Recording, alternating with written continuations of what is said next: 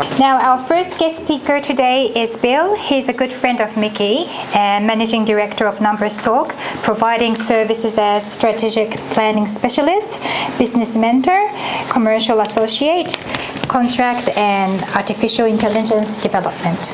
Bill-san. Arigatou gozaimasu. Nihon ryo no Hamada-san. James Brown no Ngaitai Tenara koe. Eugene Diari, Japan Homes no Sacho no Miki-san. Raihin no Minasama. Watashi no Naumai na Wurumu Karaitiana desu.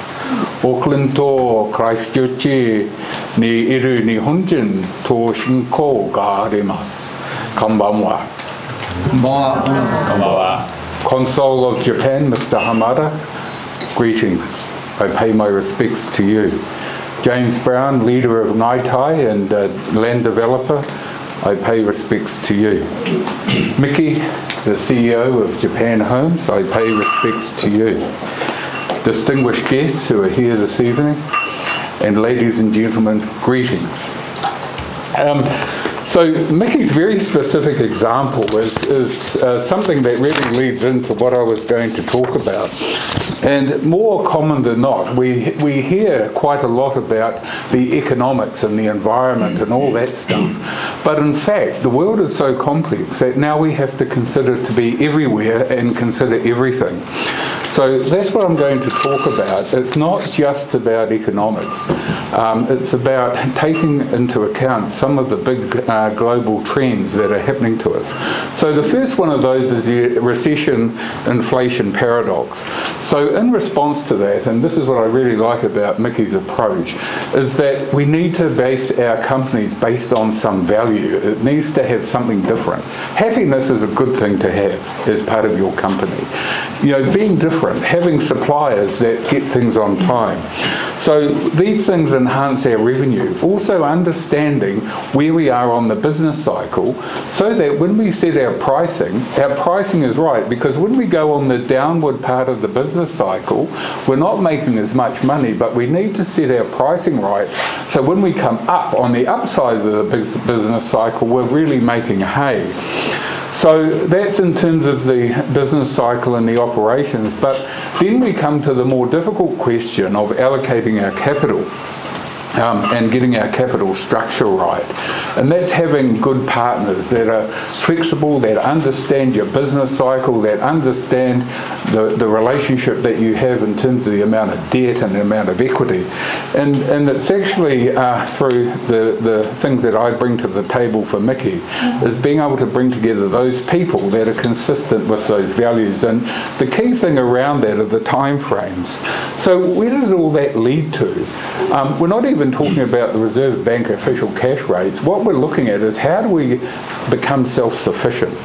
How do we engage in what we do, and how do we get our supply chains and reorient our efforts to take into account the geopolitics and the incompetence that we have in our political leadership? How do we also, with the added bonus in New Zealand, property, the main advantage in property are the tax savings. Property investment is biased to being tax-free. So people were wondering, why aren't rents going up? The rents are going up a little bit, but they're not really going up because the people that own the properties are hiding money so they don't have to pay tax on it. So there's a lot of tax advantages in owning property and doing land development. So how does that help us? We need to start looking at how can we be self-sufficient. And I really like Mickey's view around helping families to be able to meet their costs, helping families to become happy so that people in those houses, in those families, are becoming New Zealanders and are going to become functioning New Zealanders that are part of a happy household, a happy community and a happy country. So that's what I would just want to finish there and just say that all of these geopolitical swings that we've got, the big moves around the world are impacting on what we do. And so when we're running a business in any place in the world, we need to stand back and look at the whole globe, because we're all impacted on globalization. And we need to be monitoring the systems and the influences that are affecting our business. And I'm thrilled to be able to be walking alongside Mickey and help him to go to that 1,000 homes, because that, I think, is an honourable goal. And what I like about him, he's doing it for the betterment of people, and dare I say it, for the country. And we've lost that sense of national identity in New Zealand. And it's good to be part of a company, or walking alongside a company that's actually doing something for this country.